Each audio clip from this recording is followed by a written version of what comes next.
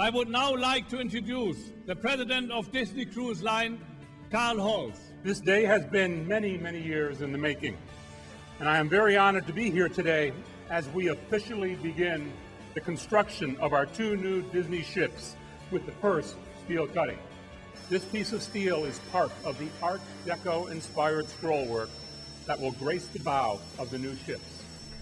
We couldn't be more pleased with the Meyerwerft shipyard and the great team that is here. We have a great relationship with you and continue to see how your unique craftsmanship and shipbuilding blends well with our creativity and innovation. This vessel will be really a trendsetter for the industry.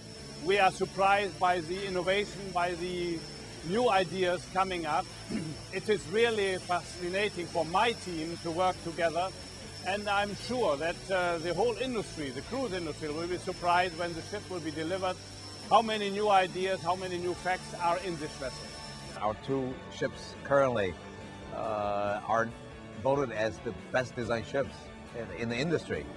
So what we have learned from the design of the 2 previous ships and make our new ones even better, more fun and more exciting.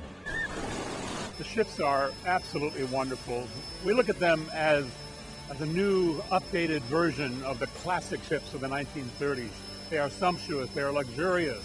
You walk on board the ships and like the Disney wonder and like the Disney magic, guests are simply amazed by what they see. So with that, Mr. Maya, Captain Mickey, we have to celebrate this moment Disney Cruise Line style.